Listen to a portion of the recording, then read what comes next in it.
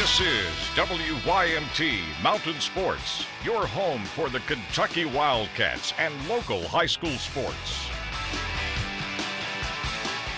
Kentucky has shown so far this season that it has a loaded group of running backs, but reports indicate one is leaving the program. Junior Michael Horton, a native of Ohio, is reportedly going to transfer from UK. Last season, Horton ranked third on the team in rushing with 318 yards. This season, he has only 3 carries for 12 yards in the first 4 games. To high school football, the undefeated Allen Central Rebels will host the Leslie County Eagles Friday. The Rebs off to their best start in school history. Head coach Jeremy Hall and his kids are making the best of the season, averaging 47 points per game and only giving up 14 points per game. Coach Hall thinks the Eagles' spread offense will present a challenge his team has yet to see. That's hard to deal with.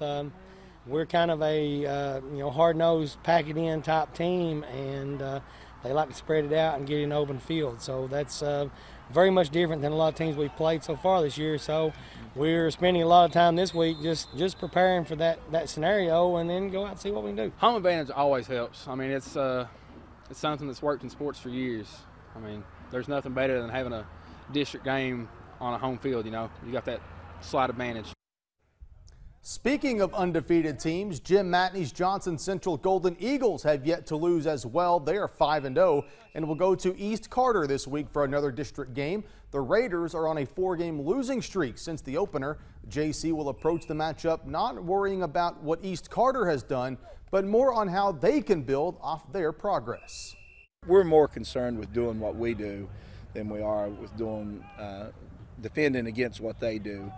Don't get me wrong, we're prepared and things, but we feel like that we need to go in there and stick to our game plan and do what we do best and not get off track, I believe. East Carter's it's a decent school. It's a district game, so we're looking at it, as trying to go 2-0 in a district play. That's our real season, is district play, not a regular season. So we're trying to get ready for the playoffs and ready for everything like that. Finally, the University of Florida has its new athletic director. Former Kentucky Associate AD Scott Strickland was announced as the new athletic director at Florida, where he replaces Jeremy Foley. Strickland spent 6 years as the AD at Mississippi State and says he values all student athletes on campus, something he says he learned during his time in Lexington. I worked for a guy in Kentucky named Mitch Barnhart, who's still there.